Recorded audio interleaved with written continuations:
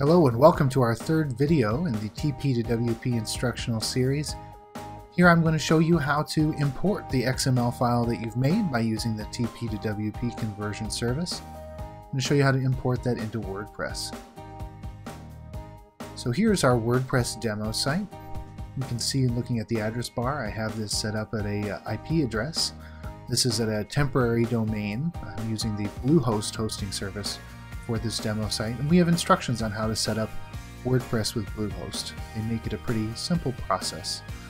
So this is what WordPress looks like by default now. We're using the default 2015 theme, and our Hello World post is up right here. This is something that comes as the default post on any new WordPress installation. It's just so that there's something to look at. The site isn't totally empty when you first get it set up. I'm going to pop back here to the dashboard.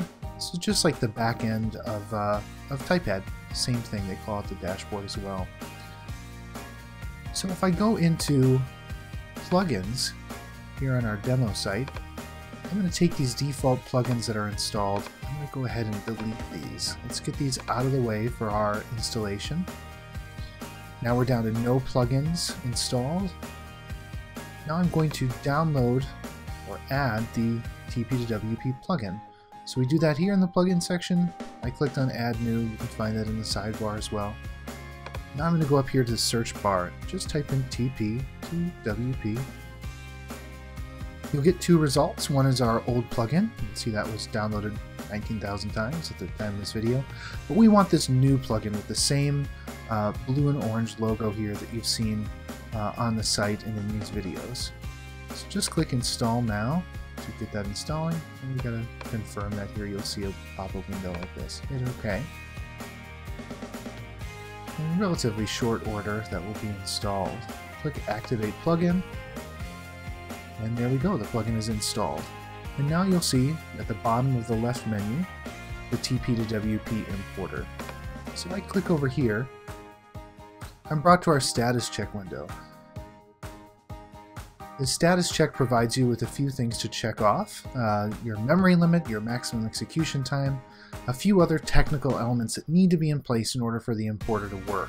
On most hosts, you're probably going to get something just like this. Our maximum execution time, we've actually tested Bluehost to work just fine with this execution time of 30 seconds, even though we do recommend 180 seconds as it says here. 30 seconds seems to work fine for most installations. Ideally, we'd like to see that increase, but we're going to roll with it for now. Here, however, we are getting a failure at permalink structure. And what does it say here? It says your site is using the default WordPress permalink structure. We recommend changing this to this structure. So we've got a bunch of percent signs and slashes and so on, but if you just copy all of this, you don't have to know what it means. Just copy that. And then let's go over to settings and permalinks. That's where we change that structure. And you can see the default is selected just like our plugin said.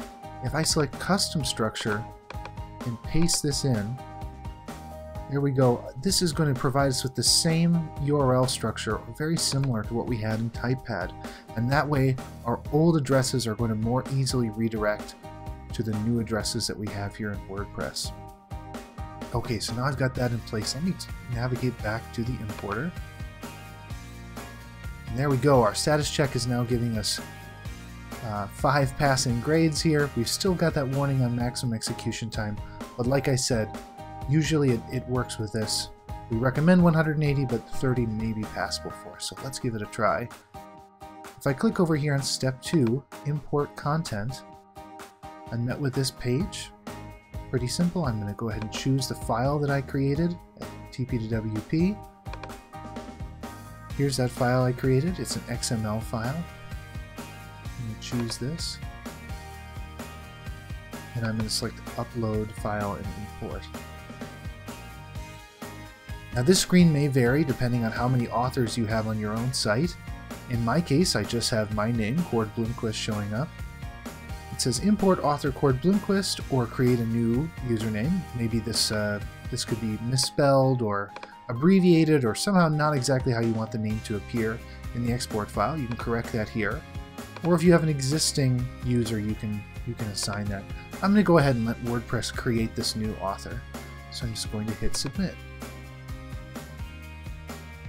Now it may take a moment for this page to load because, yes, it's going through a lot of information. It looks like some of these posts have duplicates. This is probably because of the demo information that I imported for this for our TypePad site. Most likely you're not going to run into these. Maybe if you have a few posts that are named exactly the same thing, you'll run into this problem, but most likely not. So it says all done importing your content. Next step is to import attachments. So we can either click on the link here or click on the import attachments link at the top. Here's our third step. Now here we're asked for domains and subdomains again. If you were with me when we were watching the second video, or when I was making the second video and you were watching it, we had to gather up our domain names from TypePad. Thankfully I've kept that tab open so we can easily grab those. So let's navigate over here. Here are our map domains in TypePad. It's showing me both the root domain and the map domain. I'm going to copy all of that, go back to our WordPress back end, and I'm going to click paste. I'm just going to correct this to take out the space, put these on separate lines. I'm going to eliminate that little trailing slash, and now I'm going to press update domains. Now both of my domains are in here. WordPress knows to import any files that are at either of these addresses, and with everything ready to go, I'm just going to click import remaining posts. If you scroll down, you're going to see work start to happen down here, and our work record is going to keep track of the last 1,000 messages, as we say down here. And now you can see, oh, we're already getting a yellow item. You can see this is flagged because, oh, there it goes. It was a file from Amazon, so it was something being hosted outside of the site. That's done on purpose. We really only want to import the files that you uploaded to TypePad, the files and images that you own. Most likely you've linked to PDFs or videos or MP3 files or images or a whole variety of things that aren't part of your site, and we want to keep those as external links rather than importing all those things. It's not only going to save you a lot of space in your new WordPress site, but it's also going to keep you from importing things that don't belong to you, which is nice. It's always nice to be respectful of copyright. So now this is going to work. It's good to keep this tab open while this work is happening. But I can navigate back to our other tab that shows the front end of WordPress. And if I reload this, there you go. You can see our first post from our TypePad site. And everything's come over, including even the formatting on noting the copyright on one of these public domain images. And look at this. It's this great vintage mugshot. And if I click here, open image in new tab, you can see that this is at our WordPress address. There it is at the IP address. So our file has been imported and is now in the WordPress uploads folder. So going back to my demo site, you can see everything is being brought in here. And if I check back in on import attachments, there it is. It's going along, counting up the posts. And by the end of this process, all of your images are brought over from TypePad along with any other files such as MP3s, videos, PDFs, anything else you might have uploaded. And that's the end of the process. Now you've got all of your post text importing, your files, and your permalinks are set to match that on TypePad. And that's just how easy moving from TypePad to WordPress can be using TP2WP.